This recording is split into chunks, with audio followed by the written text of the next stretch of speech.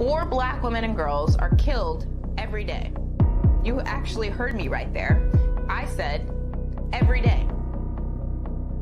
This is obviously a crisis, but oftentimes it doesn't get the attention it deserves.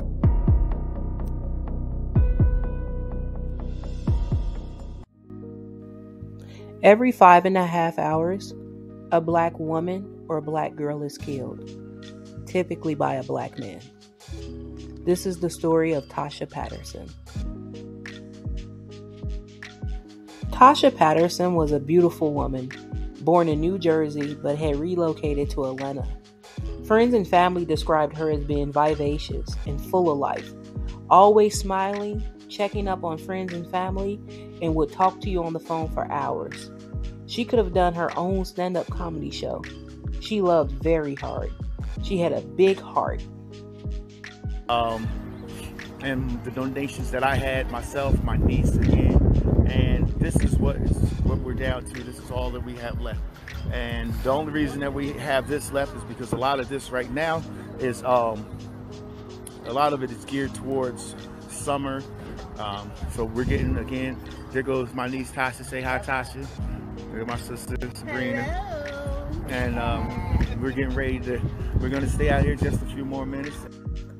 Unfortunately, Tasha was in a volatile relationship. According to family and friends, Tasha and her boyfriend, Mallie Mcfadden, had been in a relationship for 2 years. Family and friends had witnessed the two being aggressive towards each other. However, that did not deter either of them from moving into an apartment together. Sadly, 7 months later, Tasha was murdered.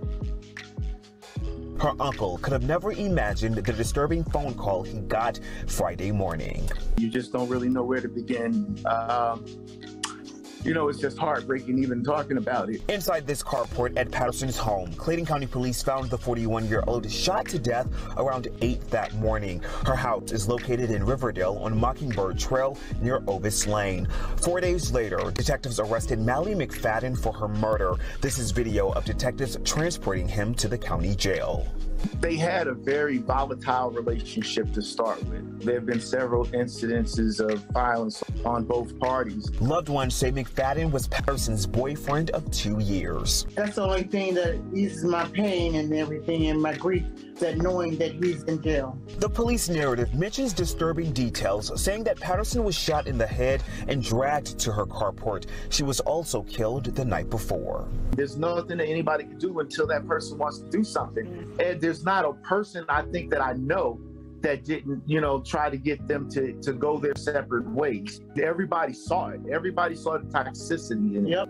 Police arrested and charged Mallie Mcfadden, her ex-boyfriend, with malice murder, aggravated assault, and tampering with evidence. No further details surrounding arrangement has been stated. A balloon release ceremony was held by family and friends to celebrate Tasha's life. The family has also started a GoFundMe to bring Tasha back to New Jersey to be buried alongside her daughter. The story was very difficult for me to do, especially after hearing that news story of how people witnessed them being aggressive and violent towards each other. It just further reiterated that they knew that they shouldn't have been together. And while that was the case, I will never condone anyone deciding to take someone's life. I wish they had gone their separate ways, and I hope Mallie gets life without the possibility of parole. My condolences to the Patterson family. Rest in peace, Tasha Patterson. I want more.